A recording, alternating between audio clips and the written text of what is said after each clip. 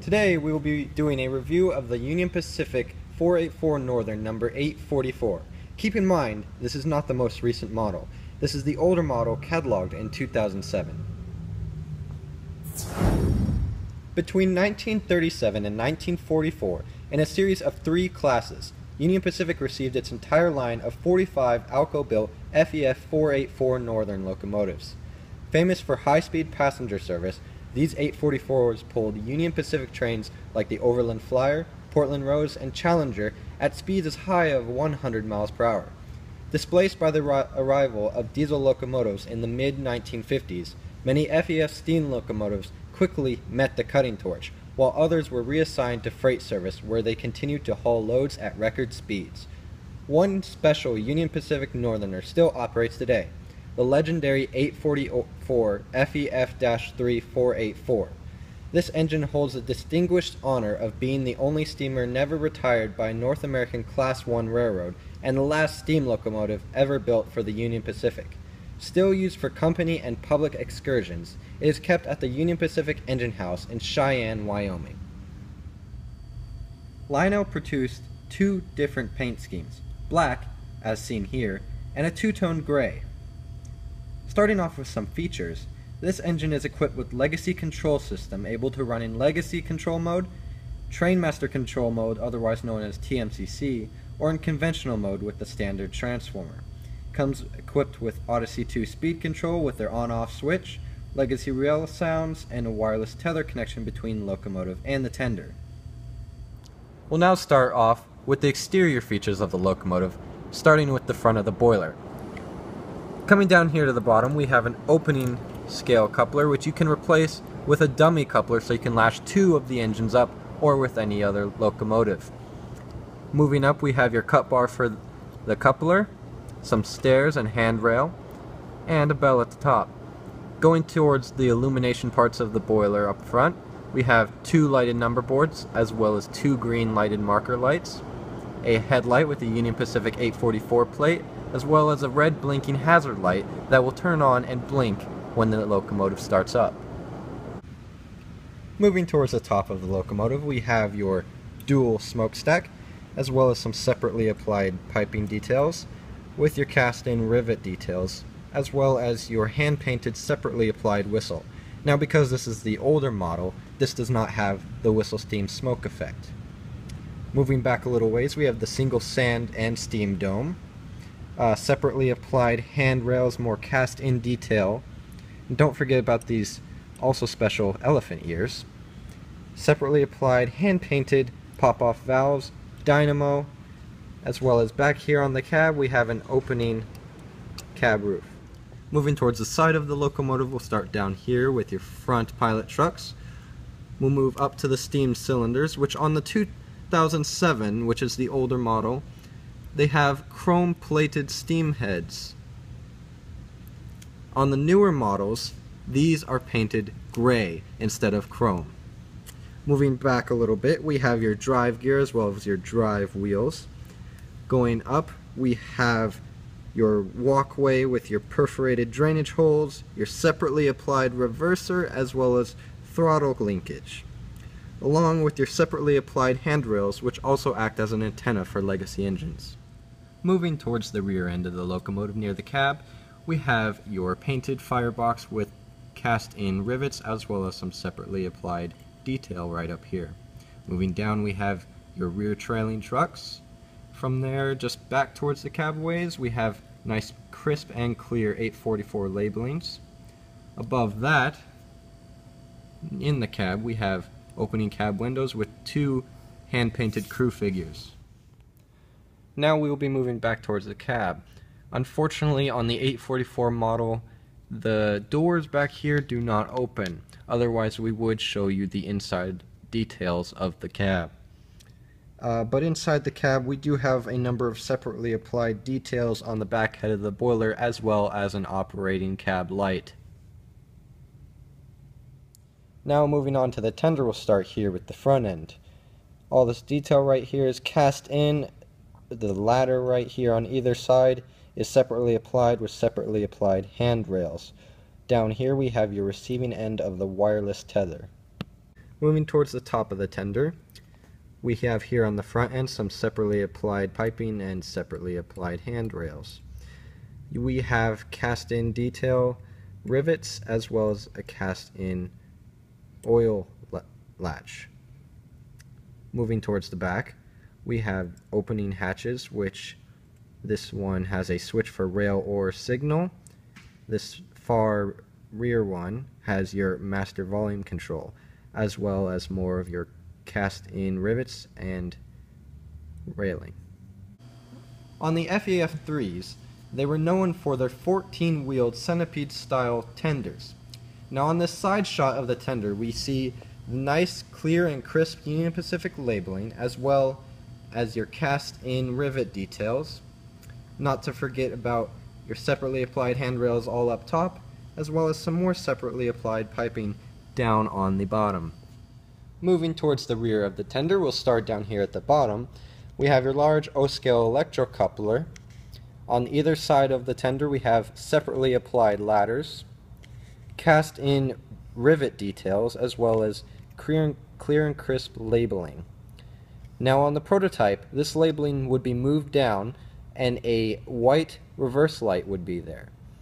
On the Lionel model, your reverse light is this red LED up top. On either side, you also do have two red LED marker lights.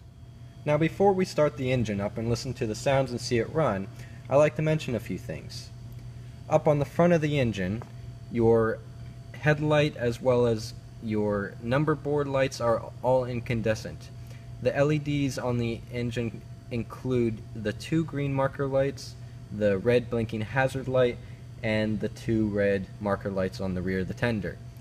Now because this is the older model, the headlights as well as any other light on the locomotive will turn on before you start up Legacy. Because of this engine being so old and it's been through a lot of use, there are small scratches on the engine, if you did notice those, as well as the smoke unit has gone out, so we are in the process of replacing that as well. Now before starting the locomotive up, I would like to point out that on the older versions of the 844, Lionel put in engine-specific crew talk. Now on the newer models, they only have the generic crew talk. So now let's start this engine up and listen to some of that amazing crew talk. UP 844, do you copy? 844 here. Start her up and stand by for track orders. Roger, I'll get this train up and running. Out.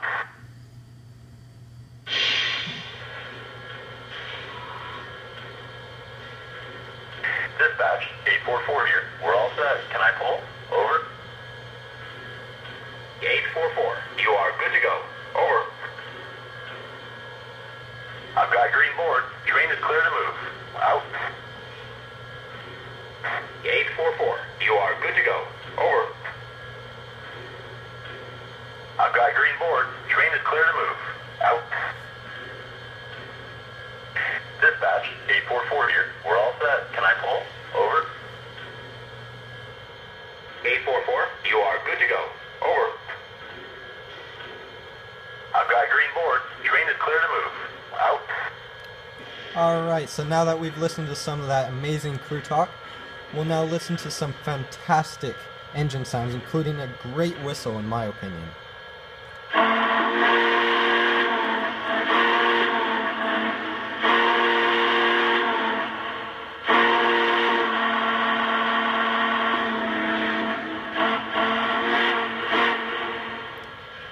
Here's the bell.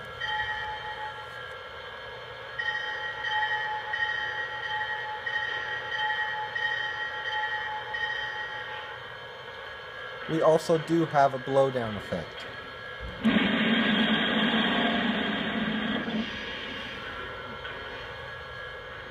Now that we've listened to some of the engine sounds, let's take our roller out.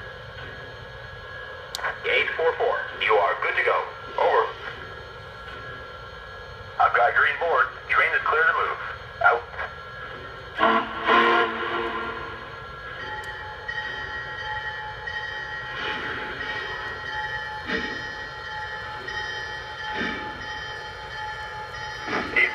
Train is underway.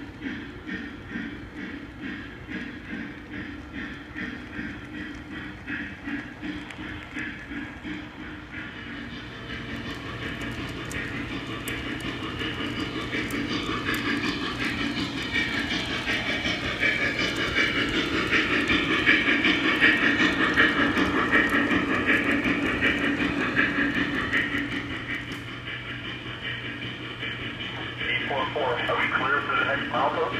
Over. Affirmative 844. You are all clear. Over. Copy that, dispatch. 844 out.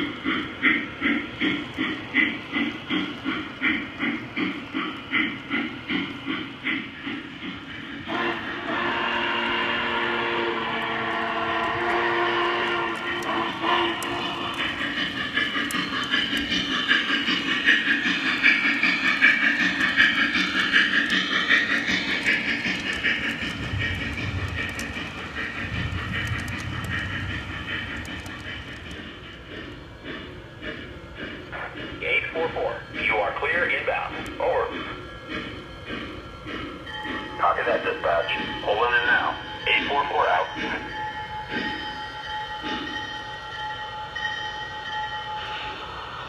844, train has arrived. In position. Over. Okay, 844, you are in position. Sit tight. Out. Union Pacific 844, I'm shutting this train down. See you tomorrow. Out.